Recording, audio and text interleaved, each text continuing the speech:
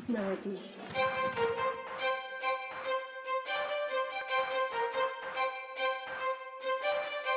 Please.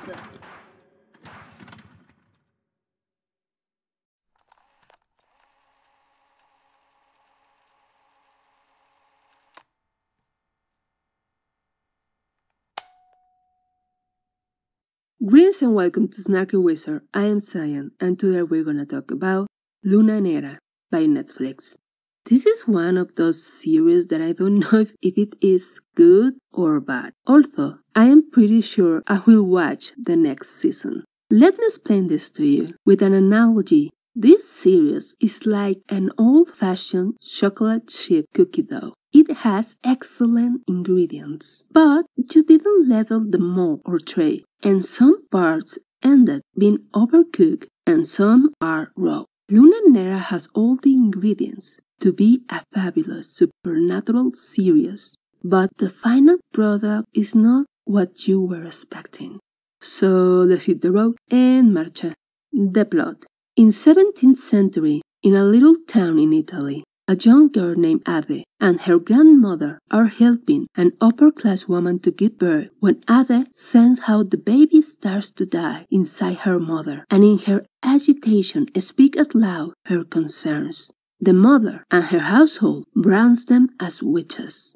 A sacred society that hunted witches, the Benandanti, takes Ade's grandmother, leaving her alone in the world and in charge of her little brother, but also opening her eyes about the existence of real magic. Following her grandmother's advice and escaping of the hunters, she searched for a special group of women that preserves the portal between the living and the dead closed in order to keep the world safe. These women are the so-called witches.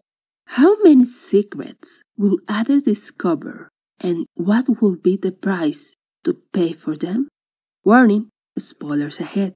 The good acting, nice costumes, scenography, and beautiful special effects when magic is involved. I fall for the intelligent use of dark and muted colors through every scene. The story is intriguing and the characters are really likable. I love the confrontations of religion versus magic, of religion versus science, of magic versus science, of love versus obligation, family versus love, and obligation versus freedom. The chemistry between Valente and Leptis, who form an unlike bond because of their inability to use magic and their necessity to protect those ones that they love, was the most touching relationship in the whole show. The use of hidden clues, Easter eggs, and other things like the names were a nice touch. I will explain this before the conclusion. All these scenes are replayed with pagan imagery that is familiar and yet has a distinctive European feeling. It has good twists in the end. If we keep away the old men are bad them, well, at least they kind of let us know the hero will become a villain and she's a woman. Thank God for small mercies. The bad. The dialogues and interaction are linear, convenient, and often bordered on the ridiculous.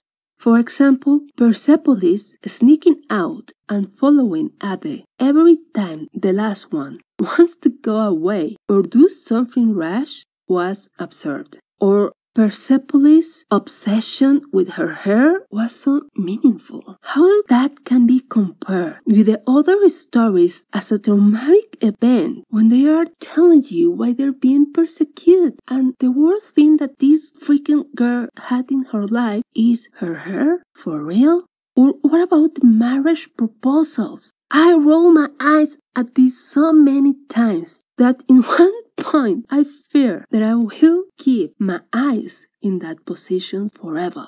Horrible stunts and fights. The worst swordplay I have seen in the last 20 years. And I'm not kidding here. The actors didn't hold the swords in the right way. Their strikes were laughable as idols.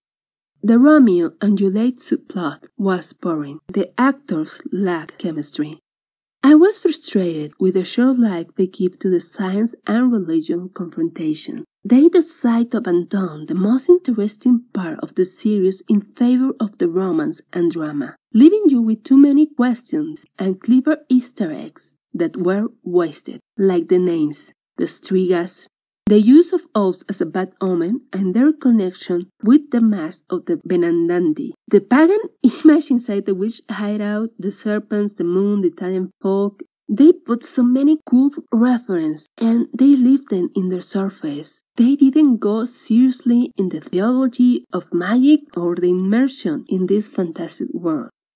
It never gets too dark and never gets transgressive. They pass perfect opportunities to really make you cringe and shock the viewers and feel the consequence and dangers of being witches. Like when they decide to stop the burning of the witches, or never show us the methods they use by the Inquisition to try to make the witches talk and confess. The ugly. And conclusion. The ugly. Too many agenda in the end. Your story cannot be transformed in something as simple as men versus women. And definitely, not all men are bad. And that is what happened in this series' final episode. Yes, we have a new female villain, but this punch just lost power thanks to men are jealous of woman powers and they do everything to take this power away. Marcio destroying everything, even the woman he loved, in order to obtain a power that was only made for women, which is ridiculous because he could also make magic. In his transformation into a holy man, show you how self-centered and greedy and creepy this character was. Then we have the two young boys in love of the witches, at the end becoming Benandanti, and it was ludicrous. Pietro was angry because Ada killed his father, but suddenly forgot that his father killed Ada's mom first, and he was at seconds to kill her sibling. And then we have Spirito giving her back to the only constant in his life, and also becoming a hunter when he tells us in the other episode that the most important thing in his life is Persepolis. Come on. We have that Pietro suddenly became a misogynist figure and an ass to his adopted sister. This was so wrong. Come on, she loved you, she defended you in a fight, helped you against her best judgment when you asked her for help to liberate or help your witch girlfriend, and you dismiss her because of her gender at the end. Again, men are bad, men use you, and it doesn't matter how good you are, how many times you have proved your value. If you are a woman, you are ignored. And the last point of this was when the only male that was left that was good wasn't a male at all. Are you kidding me? Before giving you the conclusion, I want to give you a glance of the potential of this series with the hidden gems and clues they use and then throw away. It's gonna start with the names.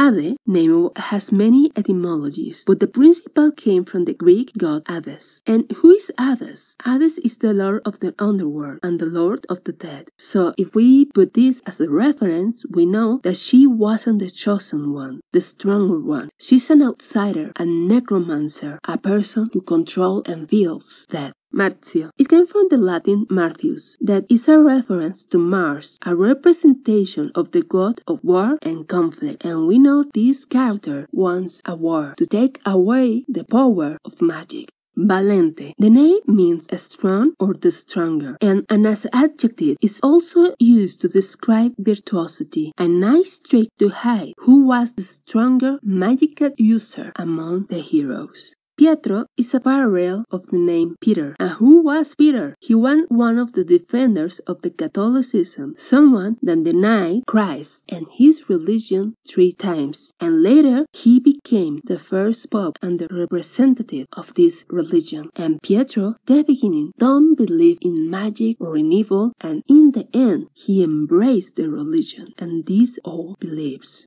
Now, let's jump to the conclusion. In conclusion, it's reasonably fun binge, and I really hope that they change its tone, and they don't need to do much to do it. They just need to balance this grown idea that all male have to be evil, and they can accomplish this using Spirito. Spirito didn't lose someone beloved for him thanks to his girlfriend. He doesn't have a solid reason to hate witches. so they can change this plot if they put him as a double agent, someone that took advantage of what was offered to him, and defend Persepolis and her group and give them info and show you that not all men are bad. Just put one good man there. One! I'm not asking much, do I? Just put one freaking man that do the correct thing. Well, that's why my pleasant snarky take. Don't forget to subscribe and smash that like button. And why not join us and become Geek Paladins. Adios. Snarky.